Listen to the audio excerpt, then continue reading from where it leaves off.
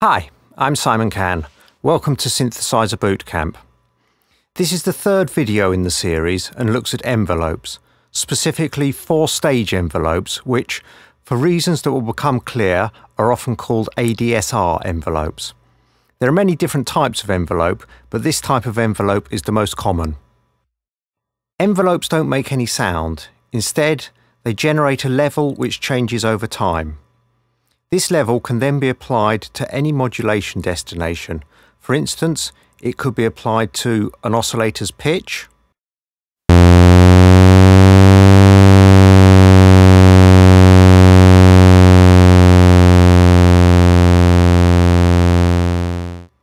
a filter's cutoff frequency,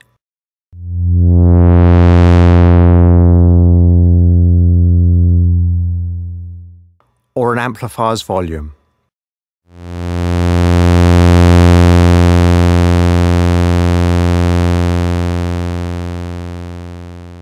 The ADSR envelope has 4 stages, and at each stage you have a certain amount of control over the envelope. The first stage is the attack stage. When a note is triggered, the envelope's level goes from 0 to the maximum level. You can set the time over which this attack transition occurs. The second stage is the decay stage. After a note has hit the maximum level at the end of the attack stage, it will start to decay until it reaches a plateau. You can set the decay time, in other words, the time it takes for the level to go from the maximum amount to the plateau level. The third stage is the sustain stage, which is the plateau level that is reached at the end of the decay stage.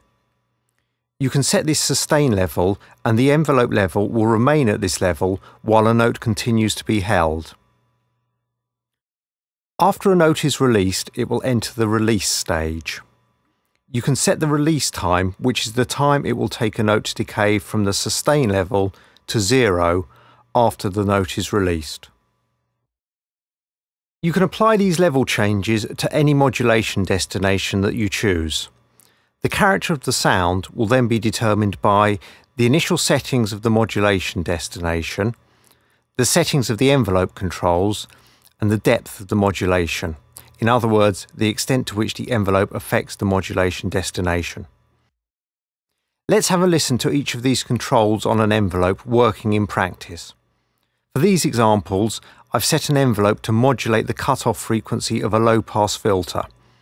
When the envelope's level is at 0, then the filter is fully closed, so you'll hear nothing. And when the envelope's level is at the maximum, then the filter will be fully open, and so you'll hear a bright sound. First, listen to the effect of the sound when the attack time changes.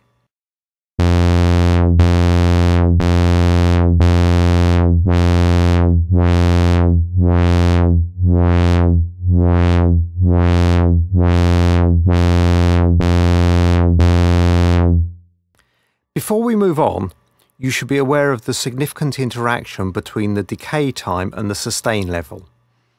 When the sustain level is set at a high level, then the decay time has little effect, since the maximum peak at the end of the attack stage and the sustain level are very similar.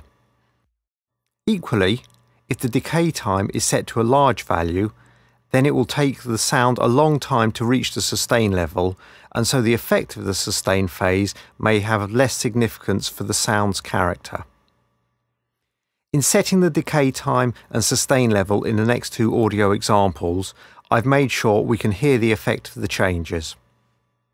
This is the effect on the sound when the decay time changes.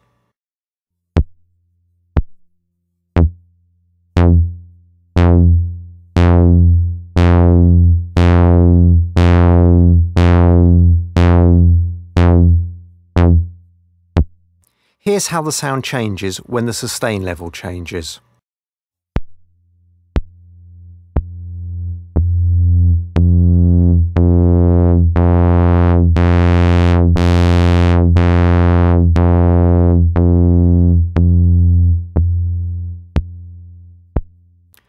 Finally, listen to how the sound changes when the release time changes.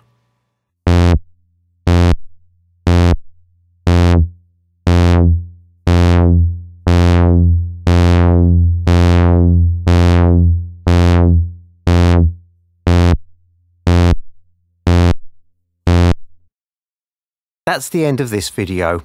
If you want to know more, then take a look at the other videos in this Synthesizer Boot Camp series. You should also check out some of my books about synthesis, which cover the issues raised in these videos in much greater detail. In particular, I suggest you look at How to Make a Noise and Becoming a Synthesizer Wizard from Presets to Power User. Both are available from all leading bookstores, including the online stores.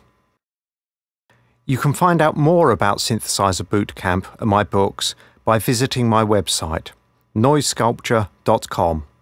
Thanks for watching. I hope to see you again soon.